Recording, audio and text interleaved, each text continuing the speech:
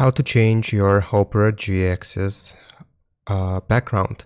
So from the left hand side, we want to click on the settings icon at the very bottom, and right here we want to search for wallpaper. So it will show us a list of all of the wallpapers that we can use, slash backgrounds.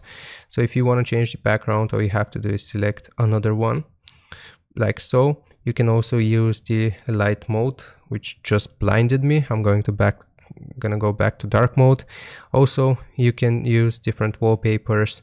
So if you want to change it, you can do a custom one from here, but I'm just going to go by the default one.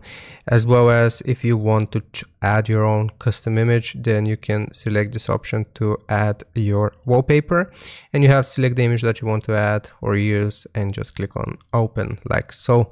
So that's how you change your background in Opera GX. Hope this helps.